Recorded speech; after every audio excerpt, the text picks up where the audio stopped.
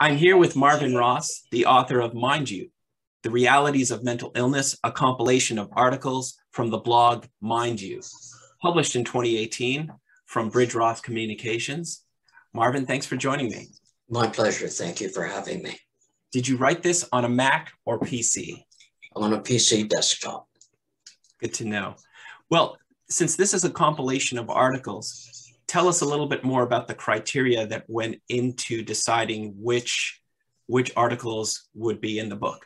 Since about 2014, I was writing a blog in partnership with a colleague who is now a retired psychiatrist on topics of mental illness. We've branched out into other areas, but mostly on mental illness.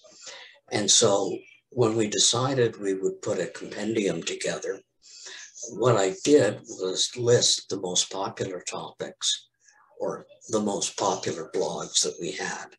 And then I picked the top whatever to get a reasonably sized books.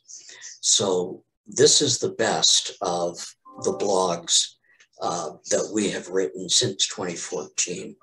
Or between 2014 and 2018 on the topic of mental illness. Who do you think should be the reading audience from an academic perspective? From an academic perspective, I would think anybody in the helping professions of social work, occupational therapy, nursing, counseling, psychology, psychiatrists and doctors.